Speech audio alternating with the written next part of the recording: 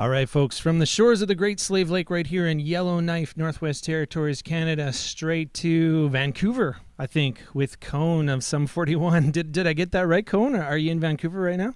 Yeah, Vancouver, Canada. We're going to be playing the Commodore Ballroom tonight. Right on, right on. Well, now I know that you guys are on a tour right now that has a bit of an interesting title. I think it's called "Don't Call It a Sumback Tour," but I mean, you know, to a certain extent, I suppose it kind of is a sumback, even though we're not supposed to say that, are we? Yeah, I mean, a lot of people are calling it a comeback tour. I mean, we've been away for 3 years, so I guess people are somewhat right, but we just feel like, I mean, the band never really, we didn't break up, so I don't think that we consider it really a comeback tour. It's just kind of like we went away for 3 years, and now we're doing it again. Yeah. Well, now rewinding this back to, to 2013, as I mentioned off the top, Deryk was hospitalized and things were looking pretty grim. I mean, where were you when you found out about Deryk's condition, and who let you know, and what was your initial reaction, Cone? Well, it was kind of it was a dark time leading up to that. When the tour ended, we weren't really on great terms, and we knew his alcoholism was getting really bad. So when the tour ended, we kind of just went our separate ways. We all went home, and Deryk and I actually didn't really talk for over a year. Wow. I just heard stories through. I heard stories through friends and stuff like that he was really starting to drink even heavier than he was before, which kind of blew my mind because he was drinking pretty heavily on tour. So when I think it was my manager, Chris, who called me and said Deryk was in the hospital and he had collapsed, and I was at home, and just 1,000 different emotions went through my body. I've known Deryk since we started this band in high school, and I've known him since I was 14 years old. So It was kind of like, the band thing kind of goes out the window at that point, and it's more like, oh my God, am I going to lose my friend? Yeah. And luckily he pulled through, and, then when we got out of the hospital, we reconnected, and we hadn't spoken, like I said, in over a year. So it was basically just like, first and foremost, like, how are you doing? We got to get you better. And, he explained what happened. And then we just kind of started to rekindle our relationship as friends again before the band conversation even got started. And then after we talked a few times, we started talking to the band and the prospect of, hey, do you want to do the band again? Yeah. And we both did. And now we're here, yeah. A year and a half later. And big news about this record too is that Dave's back, and I know a lot of Dave's coming back maybe kind of had to do a little bit with Deryk's health, and then of course his sobriety a little later on. But I know he's been quoted as saying that every single one of Sum 41 at different times has had a bit of a gut check. I mean, is that true? Like, what was your gut check, Cone? Like in terms of your own struggles? Well, yeah, I mean, the thing about our band was we always, since we were 17, 18 years old, we all partied pretty hard. Yeah. We were always looking for, like, where's the bar, where's the after party, and blah, blah, blah, all this stuff. So, I mean, I think Dave was probably the least into that, but, Steve, Deryk, and I were definitely on the party train a lot. Mm-hmm. So, I don't know if I ever really had a gut check in a way of like, I have to watch my drinking. I mean, there's mornings where I woke up and be like, oh my God, I can't believe I'm alive right now. Like I'm sure most, teenagers do sometimes. Yeah. But, I just think that, throughout the years and as a hard party through your 20s, you always think you're invincible. And that's the thing is, and when you get to, now we're 36 years old, you can't party like that like you used to. You're not 22 anymore. Your body doesn't rebound like it used to. And I think that's kind of what happened to Deryk was, he just thought, you get that mentality of like, I'm invincible, I can do whatever I want, my body's just going to react. And it didn't. And unfortunately, he wound up in the hospital. The band we always kind of did that, and he just took it, I guess, one step too far. Yeah. And that happened. Yeah. I know, you know, Deryk has talked about his recovery a little bit in terms of the fact that he literally had to learn how to walk again, how to talk again, and even play the guitar again. So, you know, with his process and getting back into writing, I mean, you know, how has your support of Deryk been in terms of the musical side? Yeah, I mean, once he got out of the hospital, he was sending, and we had the conversations with the band, he was sending demos pretty quickly. Like, he would send, you know, 4 or 5 demos of new songs, and I thought they were great right away. And a lot of the demos he sent way back then are on the album right now. So, you know, he was writing really strong songs right away. Yeah. And we were bouncing ideas back and forth. You know, he'd send me some stuff, and hey, play bass on these songs. I'd play bass on them, send them back. We'd go back and forth.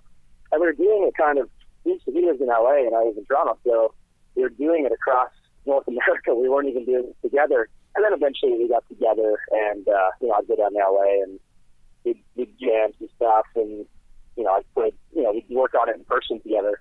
Yeah. So it was like it was a little bit of a long process because the recording process was about 1.5 years. That's right, yeah. And it was just chunks of songs here and there. Like, it wasn't like we had 14 songs and we all got into the studio and just recorded them all over 2 months. Yeah. So like, okay, I got 4 songs. Okay, I got another 3 now. So just like that kind of thing. It was more relaxed, and we didn't have a record label. Like, so we did this whole album without a record label. Yeah. We had so much freedom to just do whatever we wanted. Yeah, well, I was going to mention that now, like without a label and getting to the crowdfunding, which is a very popular way for many bands to, you know, put together funds for an album. I mean, like, this allowed you to take your time. You didn't have label guys, you know, breathing down your neck, forcing you to you know, produce, and I'm, you know, as you mentioned, I mean, that was very, very freeing, and it also gave Deryk the time to recuperate and to do his thing in his own time as well.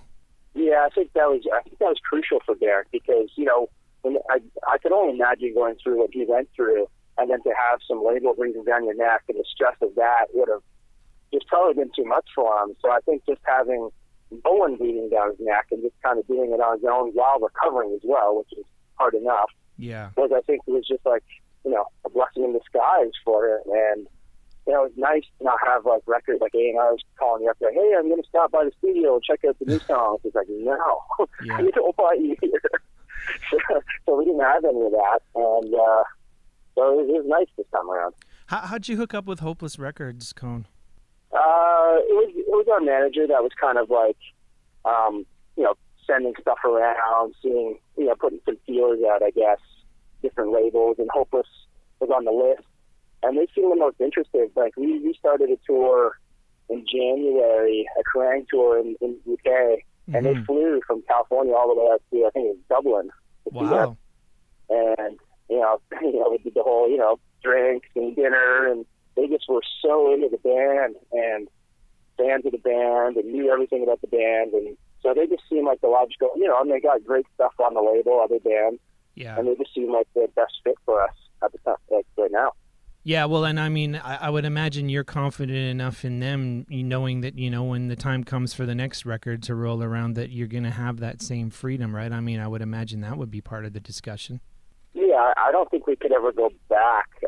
Just like having that nice freedom of doing things time-wise the way you want to do it is always nice. Like, I remember recording, we had All Killers No Filler out in 2001. I remember being on the road, and Deryk was writing songs in the back of the bus for Does Look Infected. Yeah. And then so we had 2 months off in between tours, and it was like, okay, now we got to go record Does Look Infected.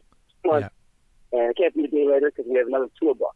Yeah. And so it was like we had this deadline, and, you know, I love Does Look Infected as a record, but it was like, that's a very stressful thing for a 22-year-old. You know, you're following up, you know, songs like Fat Lip and In Too Deep, which were really big for us, and they were given 2 months to go record the follow-up to that.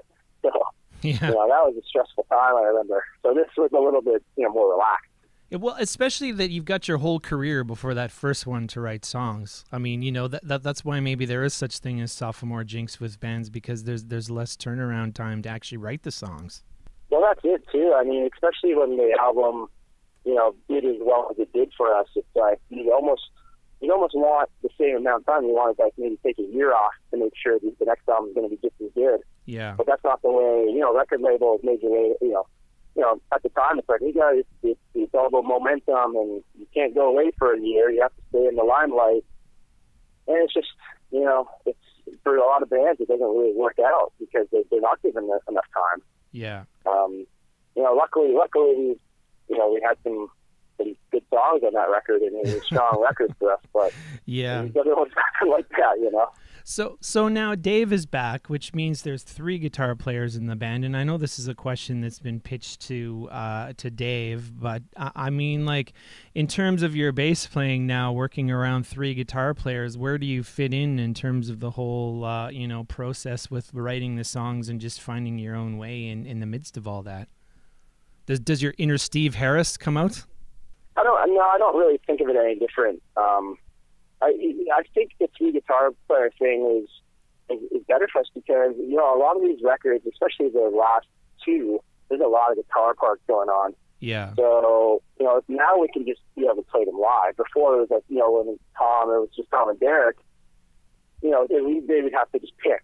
Okay, let's play these 2 guitar parts, but we're still missing that 1 guitar part, but we obviously can't play it because we don't have a 3rd guitar player. Yeah. So I don't think it really changes the strategy for me, the way I think about things. I'm not like, I'm not like Matt Freeman from Rancid where I'm noodling all over the place. I just have my thing that I always do and that works for this band.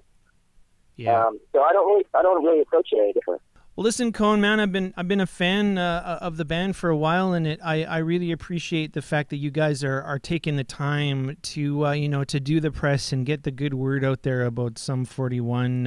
It's definitely been a pleasure talking with you today, and definitely good luck in your tour endeavors through 16, 17, 18, 19, 20, beyond. Right on, man. Awesome. Thanks, man. Yeah, appreciate you having me on.